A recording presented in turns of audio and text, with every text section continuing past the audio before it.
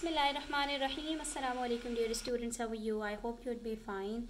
This is Cambridge Primary Mathematics book 6, and today we are going to start chapter number 4, exercise 4.2. We are already done with 4.1 including integers, and now we have to start with 4.2, which includes using letters to represent numbers.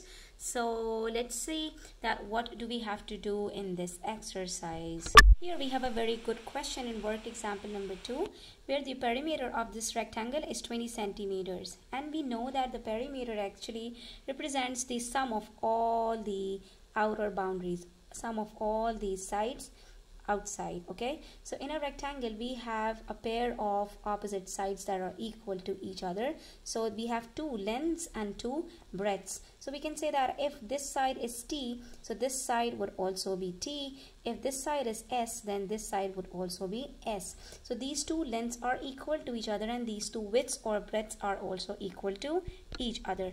They are saying that s and t represent the lengths of the sides of the rectangle. So we are required to find out the possible values of sides s and t. If the perimeter of this rectangle is given as 20 centimeters, they are asking us to figure out that what would be the sides of this rectangle. Always remember, students, the perimeter of a rectangle is actually the sum of two length and two breadths. Okay, so if we simply divide 20 by 2, we will have one length and one breadth, because there are two lengths and two breadths, and the sum of all these four equals the perimeter. So if we simply divide it by 2, so we will be left with one length and one breadth. So what are we gonna do? We will simply divide 20 by 2. We will get 10. It means the sum of one length and one breadth would be 10. So we can make very many possible lengths and breadths combinations. It could be, we can split 10 into 1 and 9, 2 and 8, 3 and 7, 4 and 6, 5 and 5. You see, so it could be length as 1, breadth 9, length as 2 centimeters, breadth as 8 centimeters, length as 3 centimeters, breadth as 7 centimeters, or it could be like this. So we can make so many combinations over here. It could be 1, 2, 3, 4, 5, 6, 7, 8, 9.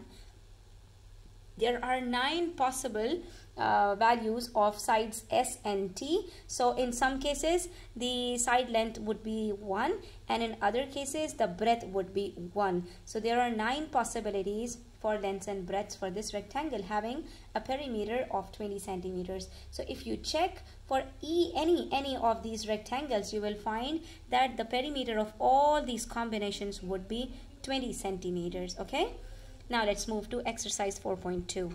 Here comes question number 1 of 4.2. It says Sheng plays a board game using a dice. This is a dice that you people usually use to play Ludo games, right? He uses the instructions together with his dice score to work out how many spaces he moves. D represents the dice score. For example, his score is given as 5. Over here we have to calculate d plus 4, so it would be 9 spaces. Why? Because the value of d is the face that is upward in this dice. So if d represents the face up, the dice score which is above this dice, so we just have to substitute the value of d with the dice score, that is 5, and adds 4 into it, so we will get spaces moved to be 9. Okay, now we have to work out how many spaces Sheng moves if it's d minus 3. Here it is 6, so it's 6 minus 3 equals to 3 spaces. He has to move 3 spaces. Then it's 2, so 6 minus 2 equals to 4. Then here we have 3, so 4 plus 3 equals to 7. How easy and interesting it is. Okay, before moving to question number 2, students, let me tell you that there is a law of addition which is called commutative law of addition, which says that when you add two numbers, when you add two values, be it any values. So the sum would be equal whether the numbers are written in the same order or not. Like if we have two numbers, for example 2 and 3, and I am adding 2 plus 3, so I will get the same answer if I add 3 with 2. So it means 2 plus 3 equals to 3 plus 2, because 2 plus 3 is 5 and 3 plus 2 is also 5. Similarly, let's take minus 2 plus 5, okay, and here we have 5 plus minus 2. Okay, both of the numbers are the same, minus 2, 5 and 5. We are adding two different numbers, a positive and a negative number on either sides. So let's see, are we going to get the same answers on either sides or not? So it will be minus 2 plus 5 equals minus plus minus, 5 minus 2 equals 3, and here it is 5 plus minus minus, 5 minus 2 equals 3. So again in this case we are getting the same answers. It proves that when you add two numbers, their order, their position does not matter. Their answer would be the same. This is called the commutative law of addition. But this law does not apply to subtraction. We cannot say that if we subtract 5 with 2, it would be the same as 2 minus 5. No, it won't be the same, because if I subtract 5 with 2, I will get 3. But if I subtract 2 with 5, I will not get 3. Instead, I'm going to get minus 3. And since they are not equal to each other, it means the law does not apply to subtraction. Here we were not subtracting. Okay, don't get confused with these two situations. Here we have an addition sign between two different numbers. Okay, so it's basically we are adding a positive and a negative number, but here the situation was changed, or you can make it like this: 5 plus minus 2 equals to 2 plus minus 5. So you can now understand the difference between these two situations. Here we have 5, here it's minus 5, here it's minus 2, and here it's positive 2. So they are not the same numbers. And when we talk about this one, so here we have same numbers, minus 2, so here we have also minus 2, plus 5, and here we have also plus 5. So these two are different situations, and so the law would be applied accordingly. So let's now talk about question number 2, which says, for each pair of expressions, write equal or not equal. D plus 4 and 4 plus D. Here we have two numbers, D plus 4, 4 plus D. They are equal to each other. If you put any number in place of D, like 5 or 6 or 7, so it becomes 7 plus 4 equals 4 plus 7, 5 plus 4 equals 4 plus 5. I told you that this law applies in addition. Similarly, 2 plus D equals to D plus 2, that is also equals to. But when we talk about 5 minus D, so it's not equals to D minus 5. Instead, we can say that if it would have been like this, 5 minus D equals to minus D plus 5. Okay, but it's not 5 minus D equals to D minus 5. They are not equals to each other. Okay, now question number 3 says, Khalid says D plus 3 is the same as 3 plus D, so D minus 3 must be the same as 3 minus D. Is Khalid correct? No, Khalid is not correct, because in this case the commutative law of addition applies, but here the commutative law of addition does not apply. Now come to the next page, page number 59. Here comes question number 4, which says Martha buys 2 more pairs of socks than shoes. Okay, so she has bought, if she has bought 1 pair of shoe, she has bought 2 more pairs of socks than shoe. So it would be 2 plus 1, that is, if she, for every 1 pair of shoes, she has bought 3 pairs of socks. That's what it means, because she has bought 2 more socks than shoes. Like if there is 1 pair of shoes,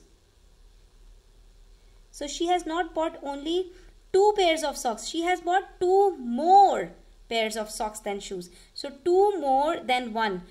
2 more than 1 would be 3, not 2. Okay, make sure that there is a difference between 2 more pairs of socks than shoes or 2 times pairs of socks than shoes. Okay, so it's not 2 times, it says 2 more pairs of socks. ठीक है, यहाँ पर ये चीज़ बहुत अच्छे से समझ लेना बेटा कि आपसे कह रहे हैं कि उसने जो जितने भी शूज खरीदे हैं उसके अगेंस्ट में उसने 2 पेयर्स ऑफ सॉक्स ज्यादा खरीदे हैं। 2 पेयर्स ऑफ सॉक्स नहीं खरीदे बल्कि उसने 2 पेयर्स ऑफ सॉक्स शूज से ज्यादा खरीदे हैं। तो अगर एक शू खरीदा है तो उसमें से 2 ज्यादा क्या होंगे, 1 + 2। Okay, so now what do we have to do? We have to copy and complete the table where x represents the number of pairs of shoes and y represents the number of pairs of socks. So if she has bought 1 pair of shoes, so she would have bought 1 + 2, 3 pairs of socks. So if she has bought 2 pairs of shoes, so she has bought 2 + 2, 4 pairs of socks. And if she has bought 6 pairs of socks, so the number of shoes would be 6 - 2, that is 4, because the number of shoes is too less than the number of pairs of socks, and the number of pairs of socks is 2 more than the number of pairs of shoes. Okay, now we have to write a number sentence linking x, y and 2. Let's get back to the statement, which was 2 more pairs of socks than shoes. So for every shoes there are 2 more socks. So what are we doing? We are doing it like this: y equals to x + 2. X + 2 becomes 3. 1 + 2 equals 3. 2 + 4, 2 + 2 equals 4. So we can say that 2 + 2 equals 4. 1 + 2 equals 3. ठीक है, 3 + 2 equals 5. 4 + 2 equals 6. +2 is constant over here, so we can write +2 over here. And this represents the number of shoes, which is x. So we can say that x + 2, and this represents the number of socks, 3, 4, 6, and which is represented by y. So it becomes y is equals to x + 2.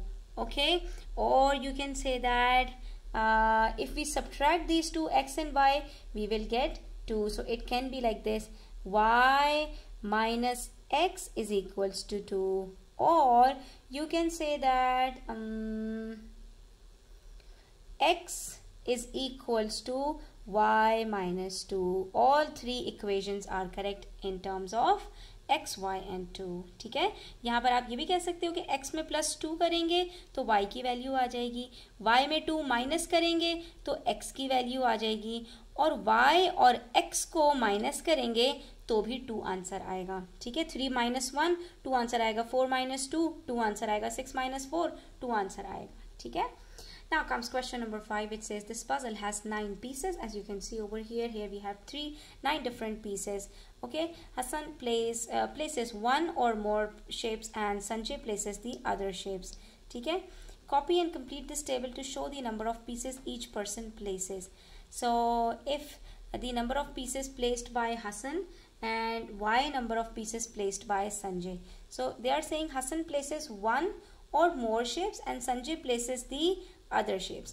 So if Hassan places 1 shape and there are 9, so Sanjay will place 8, remaining 8. If Hassan will place 2, so Sanjay will place 7. 2 + 7 9, because the total of Hassan's and Sanjay's pieces should be 9. Okay, so we will go on like this: 3 4 5 6 7 8 and 9. So it would be 3 + 6, 4 + 5, 5 + 4, 6 + 3, 7 + 2, 8 + 1, 9 + 0. So this is how we are gonna solve this one. If Hassan will place only 1 block, then Sanjay will place the remaining 8. If Hassan will place 2, Sanjay will place the remaining 7. And accordingly we will do it like this. And at the end, if Hassan plays all 9 blocks over here, because since we have only 8 blocks, so if he plays all the blocks himself, so Sanjay won't be placing any of them. So the number sentence linking x, y and 9, so it would be x plus y is equals to 9. When we add these two numbers, this is x, This is y. If x is 1, y is 8. And 1 plus 8 makes 9. If x is 2, y is 7. So 2 plus 7 is 9. So the link between x and y would be x plus y is equals to 9. Okay students, so we are done till question number 5. Inshallah, in the next video we are going to do the remaining 3 to 4 questions of this exercise. Until then, take care. And if you are new to my channel, don't forget to subscribe to my channel and share it with your friends. Allah Hafiz.